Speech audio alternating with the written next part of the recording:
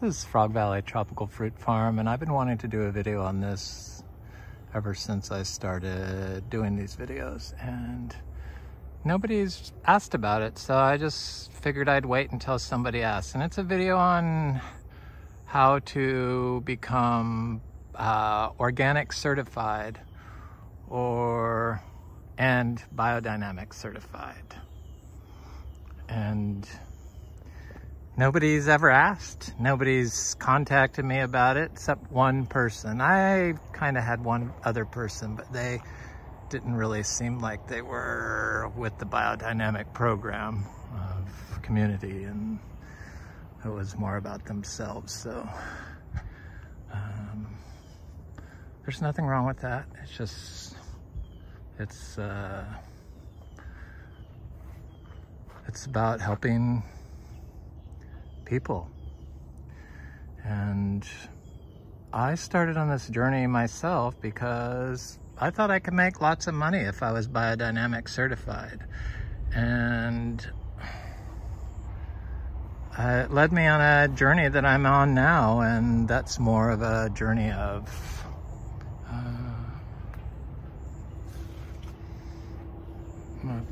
purpose-driven life, I guess. And that's kind of the philosophy of biodynamics, I think.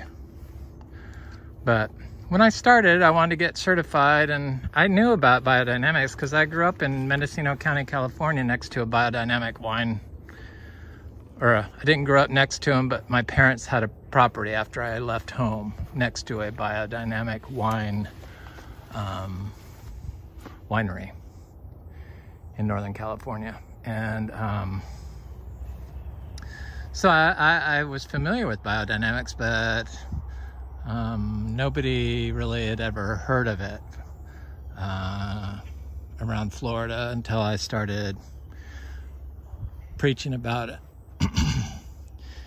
And I just thought there would be more interest in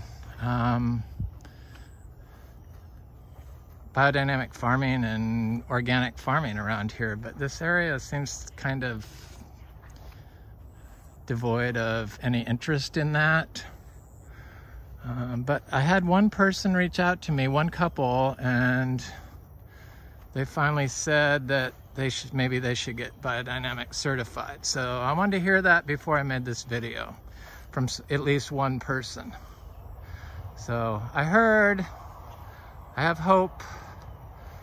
Of course, they moved to Florida from Indiana, and they live in Tampa now, Tampa area. So it's going to take people moving into the area that have different views. So that's good, because a lot of people move into Florida. But so I didn't really know how to go about doing it, and I was kind of on my own. I had to figure it out by myself. So first thing I did was go to Demeter, USA, and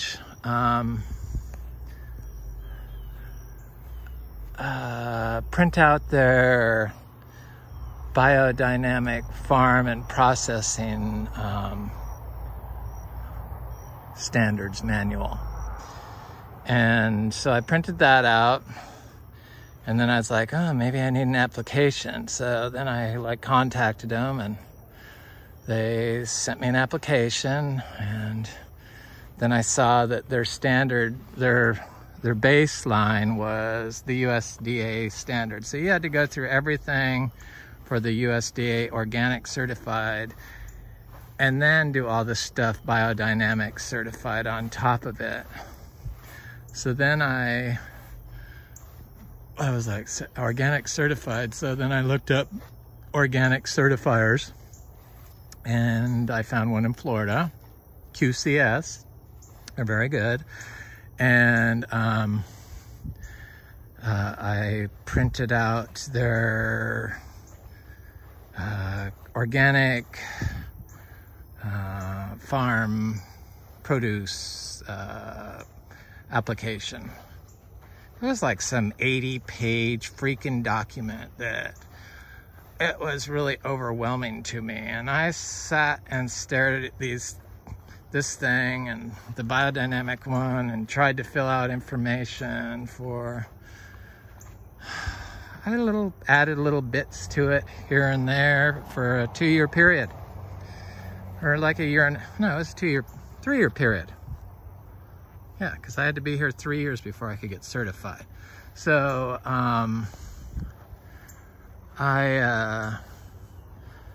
I filled it out a little here, a little there, and I saw that the last 30 pages was all relating to international and Canada. So I'm like, oh, I don't need to do that. So I just threw those pages away. I'm like, oh, I'm down to 40 pages. And I'd ask for help, and I'd just let people, my support system would say, you can do it, and smile. And I just saw that you needed to have records. And so the most important thing you can do is to take daily notes. And if you don't understand what taking daily notes are, then maybe you are not capable of becoming certified organic or biodynamic. Daily notes are kind of self-explanatory. You shouldn't need any more information than that. It's a complicated process, so you kind of have to use your brain. I don't have that much of a brain, so if I could do it, anybody could do it. Though I do feel like my brain's gotten better since I've been eating our biodynamic produce and only eating organic. So I think if you want to be certified biodynamic and organic, you have to be fully committed. You can't like still be eating conventionally grown food and meat and milk. And even if you do it a little bit, you got to be 100% committed. I mean, you have to be. I just don't think there's any other way around that. And that includes you got to go through your house, throw away all your Raid, you got to throw away all your industrial cleaners, your Lysols and all that stuff. And you got to start looking at alternative ways to clean your house. And guess what? There's a lot better natural ways out there than those products that just make you sick and pollute our planet. So you just have to be committed to organic. No, you can't do anything partial. So anyway, just wanted to say that. So you take the daily notes, and then you start filling in this application, and eventually you can get most of it filled out. And as long as you have your daily notes that you've been keeping records of right from the start. If you haven't started right from the start, starting today is a good idea. So then I got the organic one filled out, and I applied. And I realized, because they pointed out that there may be some problems with some of the stuff that I had been doing. I just thought I knew everything about organic. That's why all these people that say, no, we're not certified, but we're passing the savings on to you. Well, if you're not certified, you have not qualified yourself to know what organic is. So yeah, you might have a better understanding than some people, but I thought I knew it all, and I did not. So I'm just saying, you need to check yourself, and there's a reason why they have all these procedures and standards in place. There's lots of rules. I used to hear like major YouTube mango growers in Florida acting like they were organic, and they just indiscriminately spray copper nonstop. And they would justify it by saying it's OMRI approved. And it's like, you need to read the fine print on all these products, because you have to get permission to use some of them. They may be on the OMRI list, but you have to get permission. There's a little squirrel. I haven't seen one of you in a long time. So, yeah. And really spraying copper just indiscriminately because you mismanage your mangoes doesn't mean that it's good. It's like a really bad thing for Florida. It is. I mean, it just kills frogs. I mean, give me a break. It's like, I don't even need to go into it. We don't have fungal issues on our mangoes, so it is totally unnecessary. Yes, we will have some, at the beginning, some fungal issues on the younger trees, but eventually, with the buildup in the soil health, the fungal issues all go away over time. And you can't beat fungal issues with a chemical or a product. It has to be a biological. That's the only way to win with fungi. Combat fungi with fungi. So you gotta let nature do it. Anyway, so yeah, you may think you know what you're doing, but guaranteed probably you don't. But I didn't make any major errors, but a lot of times you think you have to make sure everything you apply is organic approved. So it has the USDA organic thing. So your earthworm castings has to be all USDA organic. You have to always use the organic products. That's just how it is. So, and sometimes you can get confused by like organic black cow compost, but it doesn't have the USDA organic seal on it. So there's a good chance that you're not going to be able to get certified if you use something like that.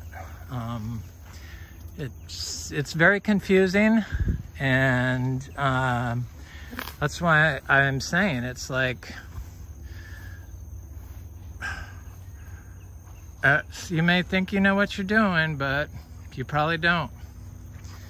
There's a lot more rules, and unfortunately the organic standards have been so polluted by big money and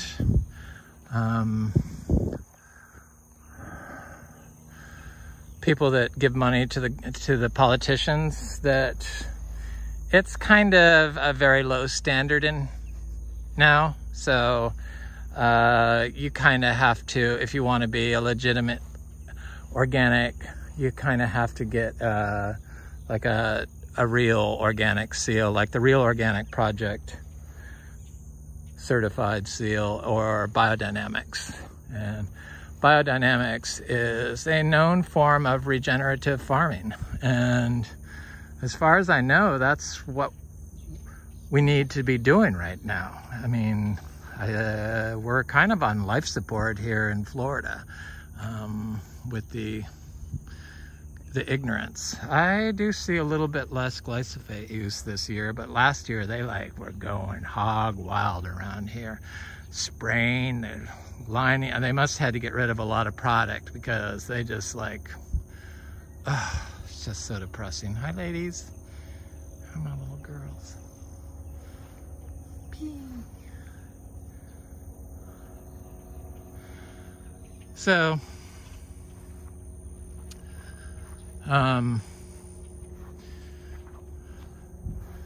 yeah, daily notes and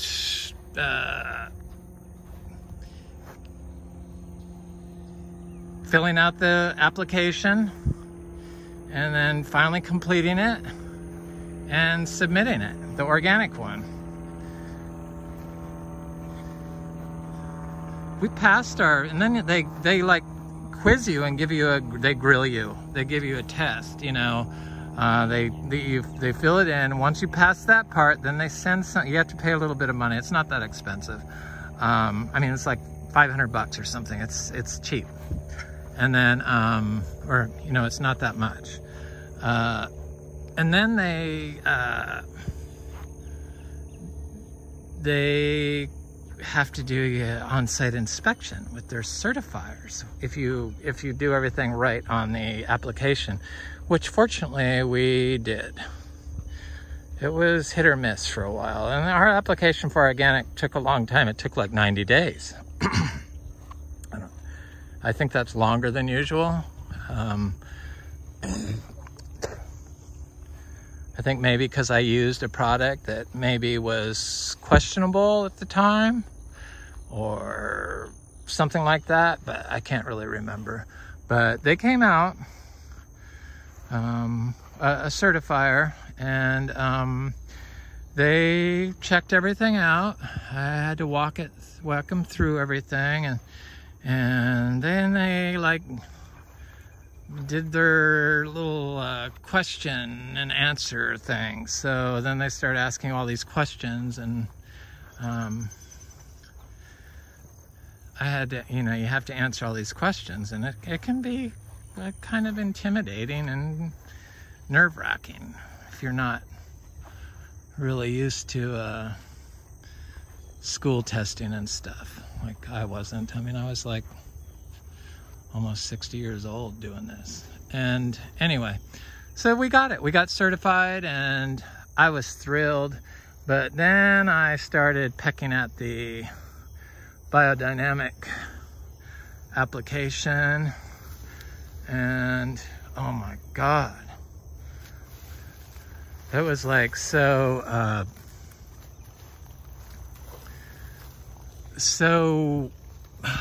oh yes, that just fell in my hand. Ice cream mango, perfectly ripe. I was wondering what happened to those other ones back there, but I guess they fell off. Anyway, so I started picking at those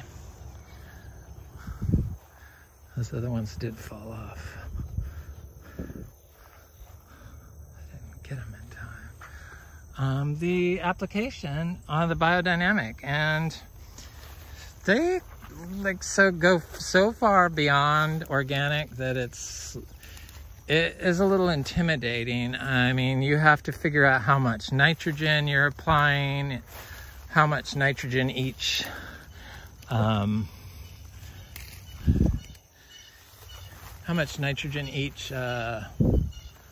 that's a nice little harvest for ice cream mangoes, second crop, but I had some more on there, but I think that they fell off, and because none of them are on this tree, it looks like somebody plucked them off, some creature. Yeah, I see a little trail right there. How much nitrogen you're applying per acre, and then you have to know how to make, I see mango seeds on the ground over there, so somebody must be eating all my fruit. How much nitrogen you're applying, and I know I keep saying that, but it was just, oh, compost. You have to make compost, which I had been doing, biodynamic compost. And thank you, I'll take the seed.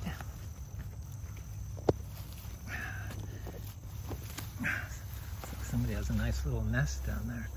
And it was just a lot. You have to do rotational grazing with the livestock, and you have to include livestock into your system. And it was a lot more detailed. Fortunately, I had my horses and then donkeys and then cows, so I did have livestock, but you have to apply the biodynamic preps, and you have to do all your planting by the moon calendar. And I found that I kind of am like lined up with the moon calendar anyway, so that really is not a problem. I just plant when I feel like planting, and it's right, usually. So that wasn't really a problem. But there's a lot of different things that you have to do that Biodynamic doesn't require. But so I filled out that, I finished filling out that application and sent it off. And I mean, you know, this was like a 3-year process of 4 years for the Biodynamic of filling out the application. The Biodynamic people were very nice. I think I requested the application like 3 times over 4 years, and finally got it completely right and turned it in and paid my little money, and they approved my farm plan, and then they came out and gave me their inspection and on-site interview, and I'm telling you, nothing gets past the Biodynamic people. Nothing. You cannot fool these people. Not that I tried, but they're just very on top of things. The organic certifiers were too, but the Biodynamic people, they were like in a whole different range. The organic people are more into like rules and stuff. Mostly all their stuff is designed around